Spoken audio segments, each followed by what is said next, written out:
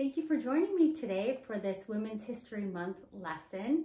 I am going to be reading The Watcher, Jane Goodall's Life with the Chimps, written by Jeanette Winter. There is also a packet of information that you can pick up at the library, Fairmount Community Library, to go along with the book. I will be doing this today and the next 3 Thursdays, and each week I will feature a different person.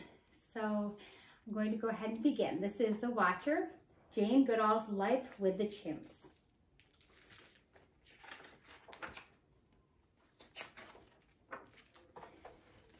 Jane, Jane, where are you?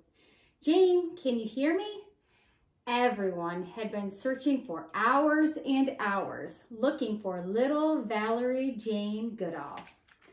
Then, from the hen house, Jane came running to her mother, shouting, "I know how an egg comes out." At 5 years old, Jane was already a watcher. Jane watched all the animals in her world, big and small. Earthworms, insects, birds, cats, dogs, and horses.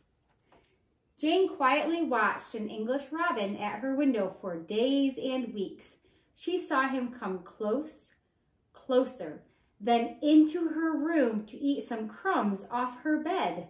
When spring came, the robin even built a nest in Jane's bookcase. Perched high in her favorite beech tree, Jane read about Dr. Dolittle talking to the animals and Tarzan living with the apes in Africa. She wanted to go to Africa too and talk to the animals and live with the apes.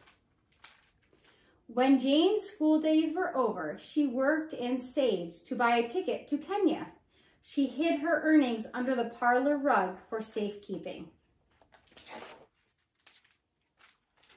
Crossing the ocean, Jane stayed on deck and watched the waves, even when the cold wind blew. She saw all the different blues and greens of the sea and fish that glowed through the dark water.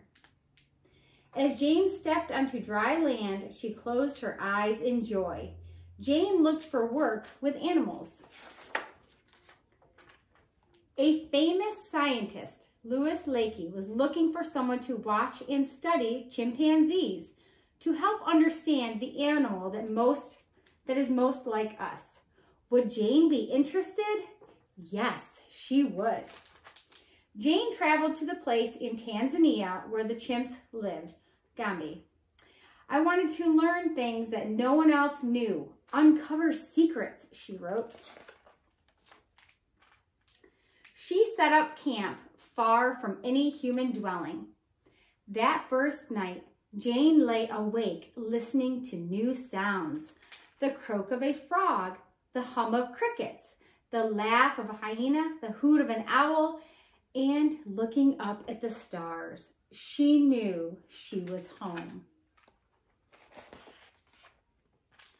At dawn, Jane walked into the forest. Up high, she found a peak to watch from. Every day, she climbed to the peak to look for chimps. But though she could hear their pant-hoot calls to one another, she didn't see them.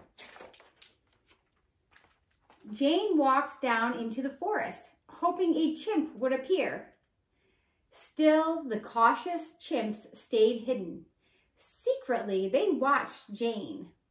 When will I see a chimp, she wondered. Then Jane fell ill with malaria. Lying in her tent, burning with fever, she almost lost hope. But when the fever left her body, she tried again to get close to the chimps.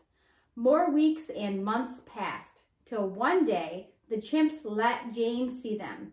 She stayed in the background, never hid, acted uninterested, and quietly watched. Now Jane watched every day, all day, even huddled in the rain. She saw the chimps accept the rain, not look for shelter as we do, and she kept notes about it all. "You have to be patient if you want to learn about animals," she wrote. Some nights Jane even slept on the peak. to be near the tree where the chimps were sleeping. She woke at dawn and saw them slowly rise from their nests, sit for a spell, then go off to find food. Jane named the chimps. To her, each one was different, just like us. A gray-bearded chimp was the first to approach Jane. She named him David Graybeard. David Graybeard has, yes, he has taken bananas from my hand. So gently, no snatching, she wrote. David Graybeard let Jane come close. She watched him shape a stick into a tool to dig for termites. Before this, nobody knew that wild animals made tools. She watched David Graybeard eat meat. Before this, everybody thought chimps ate only plants. And because David Graybeard trusted Jane, now the other chimps let Jane come close too. Chimps all around me. What a day. Chimps near, chimps far, old men, young men, ladies, children, babies, teenagers, the lot, she wrote. Jane watched the chimps when they were happy. She saw them hold hands and hug and kiss and laugh just like us.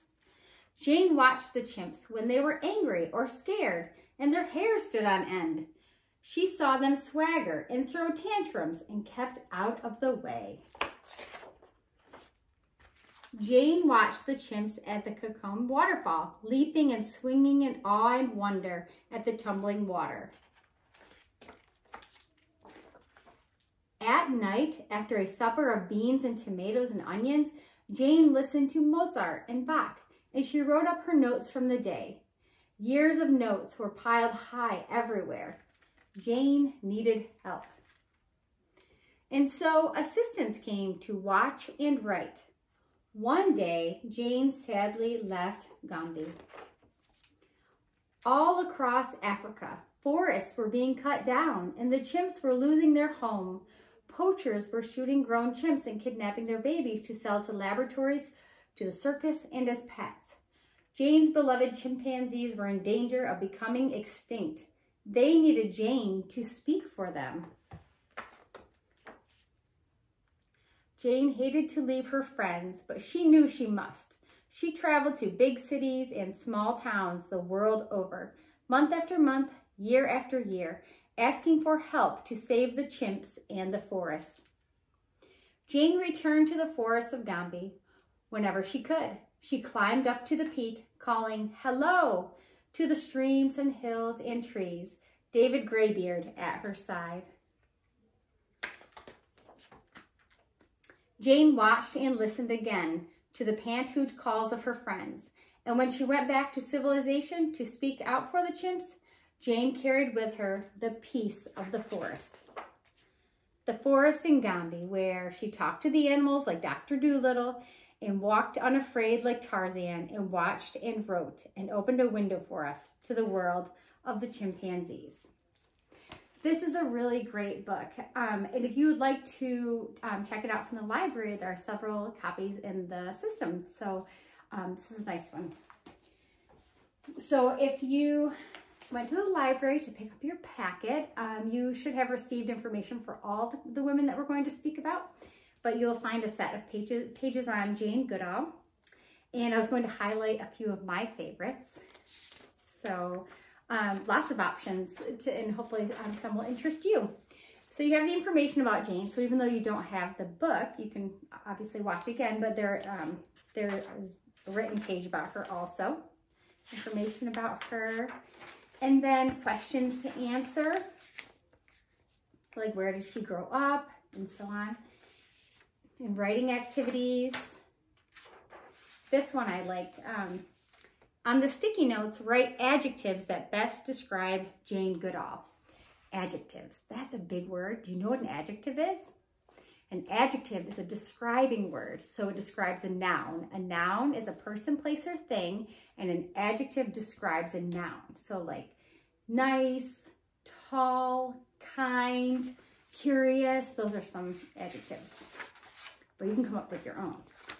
And then it says, draw a picture of Jane Goodall in the rectangle on the sticky notes, write adjectives. So this is another setup for the same activity. This says, Jane is inspirational because, I like that activity. Then you can draw her if you're an artist, and then interesting facts about her. And I really like this one too. Dear Jane, if you could write her a letter, what would you say? This one, as a child, Jane Goodall had big dreams for herself. What are some of your big dreams? Use the vision board below to write them down. I would love to see what you do with these activities. If you would like to share them with the library, I would love to see these. And then we have a Venn diagram. You can write about yourself, about Jane Goodall, and then what are some characteristics that you both have? Okay, and then another page, it says, one interesting fact about Jane is her character traits. One thing I would ask Jane is, that's an interesting one. Being an activist means, okay, so maybe you can have a conversation with your grown-up about that. You can talk about what that means. Let's see, my favorite part of The Watcher was when. So think about the book I just read and choose your favorite part, and you can draw a picture and then write a little bit about it. And then we have characters, setting, beginning, middle, end, word search, and a crossword puzzle. And there are more activities. These were just some of the ones I wanted to highlight to entice you to pick up your packet. So I will be back again next week, next Thursday. Thank you so much for joining me today, and I hope you enjoyed it. Bye.